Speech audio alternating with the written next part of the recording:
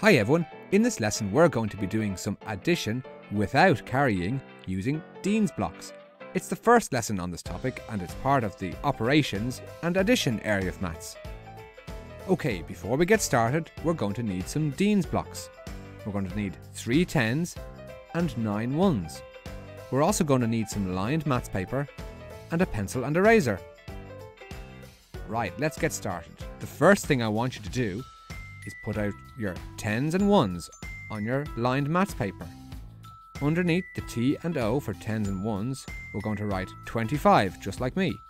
And then we're going to add 14, so we're going to write in plus 14. Underneath our sum then, we're going to write in a line. Get that much done by writing out your sum just like this. Press pause and then press play when you are ready. Okay. How are we going to do this sum? Well, let's start off by laying out our Dienes blocks into 10s and 1s. So we're going to have 2 10s, and then on the other side we're going to have 5 1s. Then underneath that we're going to have 1 10, just like this, and then 4 1s underneath the 5 1s. What I would like you to do now is set out your Dienes blocks just like this, creating the 25 on top and the 14 directly underneath it. Press pause and then press play when you are ready and you've got it done.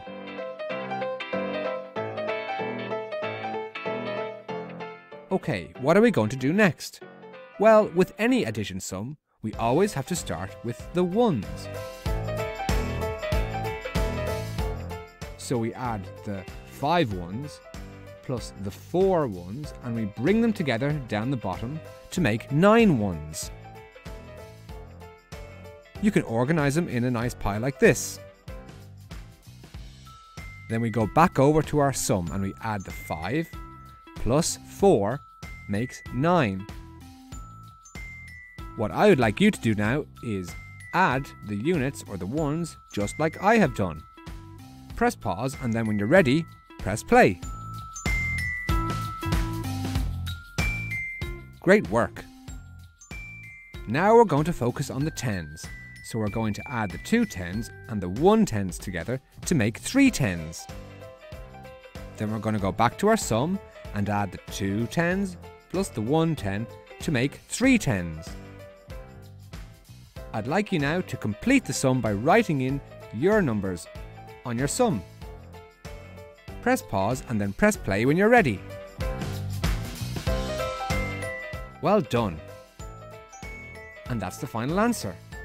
You should have 3 10s and 9 1s in your Dienes blocks, and you should have 39, 3 10s and 9 1s on your sum. And that's how we do any addition sum. It doesn't matter if the numbers on top are bigger or smaller.